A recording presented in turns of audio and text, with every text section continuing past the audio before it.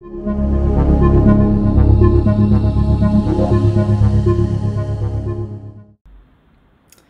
JuliaCon 2022. My name is Kyra Sadovi, and I, along with my project partner Eirik Brandsaas, have created a new plotting package in Julia called Du Bois Plots JL. Now, this package leverages chiromakey capabilities to create graphs in the style of W.E.B. Du Bois's data visualizations. The package can be used to reproduce any of Du Bois's plots or to visualize your own data in a unique and eye-catching way. Now, before I go on, I do have to quickly note the following disclaimer. The content of this presentation reflects the personal views of the presenters only and does not represent the views of the Board of Governors of the Federal Reserve System or any other part of the Federal Reserve System. If you'd like to follow along on GitHub, please click on the following link. Before showcasing the package itself, I'll use the next 2 minutes to provide some historical background on W.E.B. Du Bois himself and his research. At this GitHub link, you'll be able to find all of our documentation for this package, all the data from Du Bois that we use, and this presentation as well. W.E.B. Du Bois was a civil rights activist, a writer, sociologist, and historian. He and a team of scholars from Atlanta University created 2 collections of data visualizations for presentation at the 1900 Paris Exposition. They collected data on Black Georgia residents as a case study for investigating how African Americans had fared in the United States since the Civil War. The group drew on a number of sources, including census records and reports from the federal government and Atlanta University. The point of these data visualizations was to catch audiences' attention at the Paris Exposition. The Du Bois team wanted to bring the economic status of Black Americans to light on the international stage, but knew that they'd be fighting for coverage with presentations on other regions, countries, and topics. So they designed these figures in unique and fairly unusual ways in order to gain that edge over other presentations.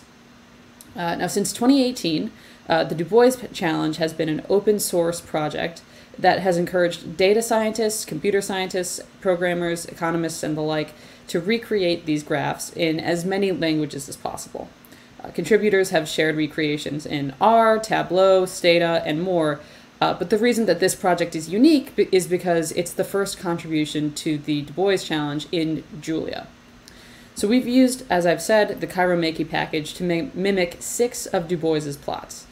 Today I'll show you how to use these recipes to recreate the original plates exactly using Du Bois's data, but also how to use these recipes with your own data. I will briefly note that Du Bois's plots use language of the time. In recreating Du Bois's plates, we've tried as best we could to mimic exactly how his graphs appear, so we've left the language intact for visual effect only, despite the fact that some of the language is offensive. For all other reproductions, this language has been omitted. So we'll use 2 examples today to see how Du Bois plots can be used. The first is plate 51, which is a graph depicting the percent of enslaved people in the United States since 1790 through 1870. And the second is plate 25, a spiral line chart depicting the value of household and kitchen furniture owned by Black Georgia residents from 1875 through 1890. Now, as you can see here, these are 2 reproductions of the original plates made in Julia with the Du Bois plots package. Now, loading the package into your Julia session will import some functions used to create the plots and a new object that contains the original data. So in order to do that, we'll open up a Julia terminal. And now that you have the Julia terminal open, all you have to do is run using Du Bois plots, using CSV, and using data frames. After you've installed these packages, we can go straight to being able to access the original data. Now, in order to do that, all you have to do is use this syntax, Du Bois data period plate 25 or plate 51 or whichever plate you're trying to use. Now, when I run this,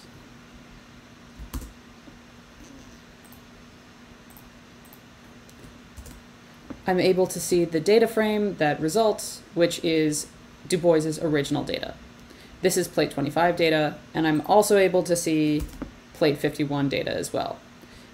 This data corresponds to the stacked bar plot that we just saw, and this corresponds to the spiral line chart. Now, in order to recreate the original plates, we've actually included in our documentation, which you can find in our GitHub repo, the exact code that you'll need in order to recreate these plates. This is the homepage of our documentation, which is again on our repo. If you just navigate to examples and then navigate to the plate that you're interested in reproducing, you can copy the exact code needed to produce this exact replication. Turning back to your Julia terminal, all you'll have to do is run this line and you should get a replication of Du Bois's plots.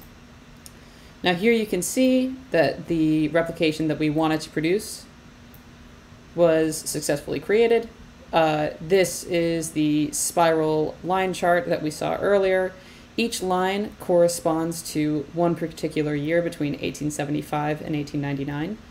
The length of each line corresponds to the value of household and kitchen furniture owned by Black residents of Georgia in each of those years.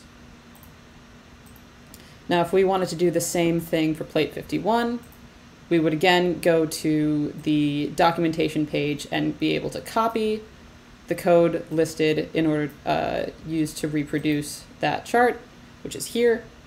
I'll run it.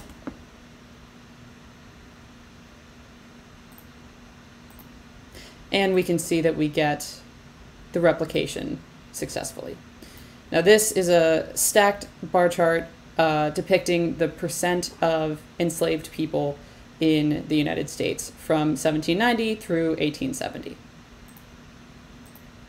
Now, in order to use this package to visualize your own data, we'll first have to read in two data frames, one for each plot. I've collected modern data. The first will be used to recreate the spiral chart, so the modern version of Black residents' home furniture value is Black Illinois residents' home values from 1999 through 2019. And for this stack chart, we'll have the percent of Black Illinois residents who are incarcerated versus unincarcerated. So as you can see here, both data frames have loaded successfully. And in order to plot them, we'll use these plate 25 and plate 51 functions that we also used for these replications. In each of these functions, they take a number of arguments that can span from titles to access titles to location of labels. In this case, we'll run plate 25 first. And we're able to see that that generated successfully with the new data. So you can see here, we see the home value of Black Illinois residents. The length of each line in the spiral corresponds to the value, the home values in each year from 1999 to 2019. Now, similarly, if we want to do the same thing with new data for plate 51, we'll simply run that. And we can see again it's generated successfully. This is the proportion of incarcerated Black Illinois residents from 1980 through 2020. Now, as you can see, plate 51 takes a number of arguments, while plate 25 takes fewer. You can look through all of the options for the arguments in each function through our documentation, which fleshes out what each argument does and how you can customize each chart. So as you can see, this package is able to reproduce Du Bois's data exactly, but you're also able to graph your own fairly successfully and in a style that almost exactly matches Du Bois's successfully.